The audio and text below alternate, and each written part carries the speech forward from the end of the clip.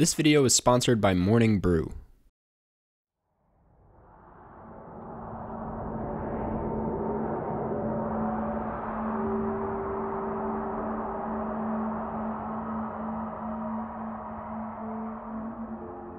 When I think of the 2010s, I think excess. I think about shorter attention spans and high energy. I think about society as a whole looking like a child trying to use a new toy for the first time. I think about new forms of hate and anger as a result of that. But I also think about a resurgence of wholesomeness and togetherness. There are pieces of work that defined the decade without knowing it, like Kanye West's Life of Pablo, Fincher's The Social Network, Beyoncé's Lemonade. But then there are those that came later in the decade that both knew how to reflect on the status of our world and knew where we were heading. If I had to choose one singular work that achieved that balance better than any other, I'd have to go with Paul Schrader's First Reformed. First Reformed, aka the better of the two Taxi Driver remakes of the last few years, is about a pastor who undergoes somewhat of a crisis after an encounter with an environmental activist and his pregnant wife. Sure, that's the synopsis, but First Reformed proved itself much more than that, as it uncovers itself layer by layer, revealing its true nihilistic nature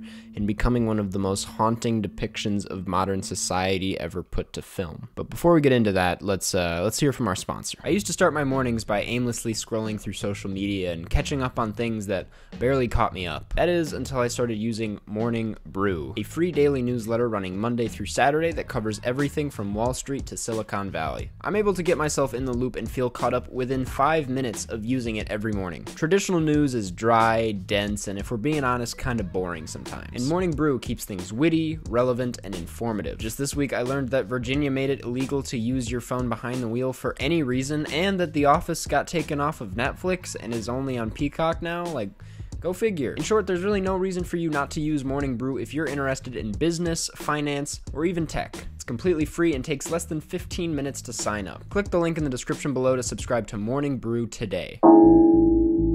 Understanding First Reformed is to follow and be put in the shoes of Reverend Toller's crisis, so we'll start there. The film really begins with Mary coming to Toller about her husband Michael, who says he wants her to get an abortion. Because of where the world is going, because of the amount of destruction that's been done to the environment, he believes it's immoral to bring a child into the world. At this point in his life, Toller is already familiar with guilt from sending his son into a war that killed him and then destroying his marriage shortly after. So in a way, he's been there. But clearly religion helped him, and his general response to Michael is that his wife shouldn't get that abortion, and that as for his concerns about the environment, courage is the solution to despair and reason brings no answers. But the more he talks to him, he kind of gets to a greater point that there is no solution to despair, and that despair and hope being held in your head is life itself. In short, despair is unavoidable no matter what you do, that's just life, and taking the life of someone else isn't going to help with that. Which,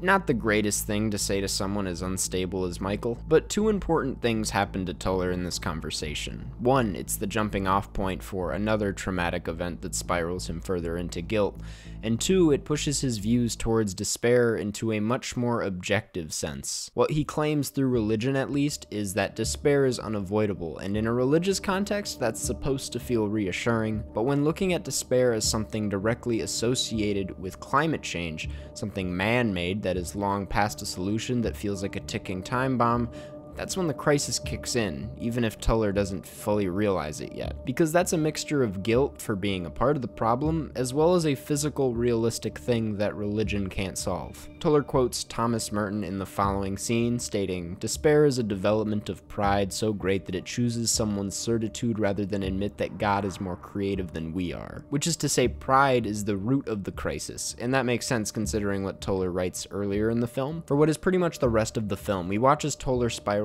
down deeper into this nihilistic behavior, suggesting that this is about climate change. Michael's legacy seeps deeper into Toller's own worldview. Choirs that used to act as a rejection of these ideas, a reassurance, now sing Neil Young protest songs. His own souvenir shop is looked at more as a part of the problem. Colleagues turn to enemies, his temper grows shorter with each scene. What starts as an environmental awakening turns instead into a spiritual one, and while he does have this obsession with the destruction of our own world, there's an obsession with general destruction, including that of himself as he consistently damages his own body. And to me, that's this new form of prayer he speaks on later in the film. The film ends on, let's call it a unique note. The camera, for honestly one of the few times in the entire film, starts to move, circulating rather quickly around Mary and a strapped-up bleeding Toller who just a few seconds earlier was gonna drink the toilet cleaner as they passionately kiss. Mid-song, the picture abruptly cuts to a black screen, we sit in silence for a few seconds, and the credits roll. It is about as open-ended as it gets. A lot of people hate this ending because there was no proper ending. Others theorize that he died and this is a dream. Others point out the very obvious biblical connections this, as well as so many other scenes in the film have. My take,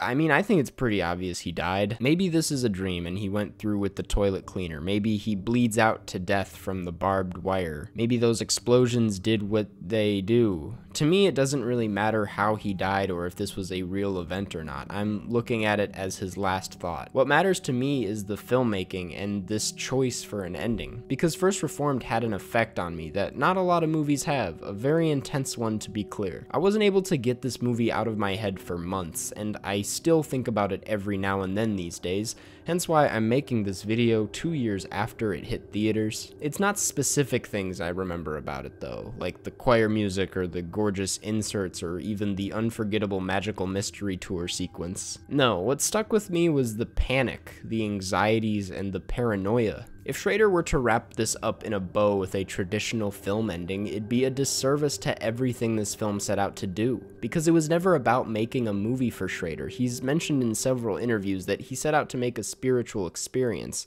and he did so by creating a sense of participation for the viewer. This isn't just in the ending where we're left to answer ourselves what happened to Toller and figure out what's real and what isn't. It happens throughout the film. Many scenes only include a total of 3 or so shots, sometimes only 1. He cuts to wides and tries to go as objective as possible with his filmmaking as a way of allowing the viewer to look at who they want to look at and focus on details that maybe aren't at the center of the frame. The film doesn't hold your hand at what to absorb, but it does invite you in. But why? What's the point of all of this? Sure, it's cool that the film comes off as transcendental and that you can't stop thinking about it, but why? For a film that reads this hopeless, does this matter? Why did Paul Schrader really make this movie, and why does it define an entire decade? I guess we gotta ask what the decade was. To me, it was an anxiety-driven decade filled with ignorance. I know this is a silly claim coming out of a 23-year-old, someone who was 13 or something around 2010, meaning I don't have a lot to compare this decade to, but what I do know is that information changed between 2010 and 2019. Not just what that information was, but how we received it, how we reacted to it,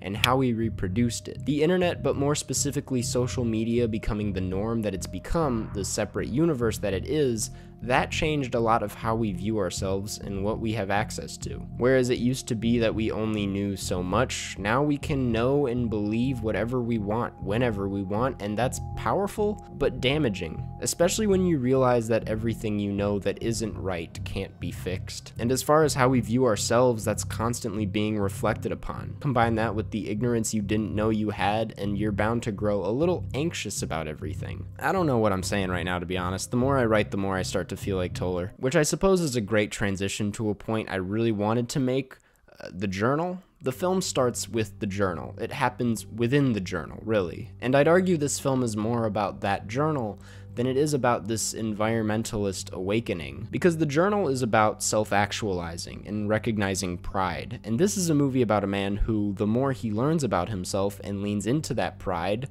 the more he drifts towards a state of complete despair. John Katz wrote of Thomas Merton's views on despair, where he states, "Despair then is the complete absence of hope. As a mood it passes, it sweeps over all of us. As a final destination, it is dark and crippling. Despair," said Merton, "is the natural development of a pride so great and so stiff-necked that it refuses to search for happiness, see it anywhere, work for it, or accept it.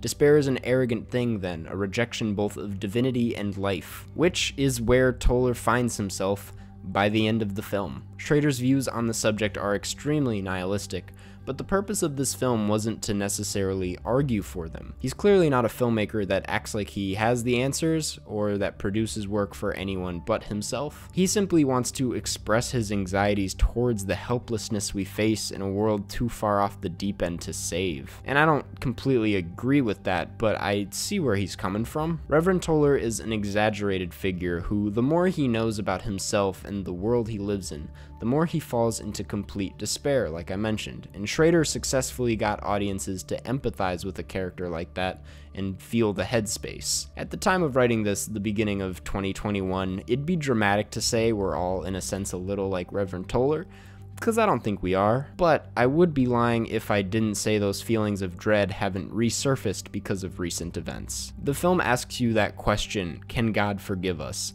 And nobody, not even Paul Schrader, really has a clear answer for that. But it also asks when, if ever, are you willing to open the journal?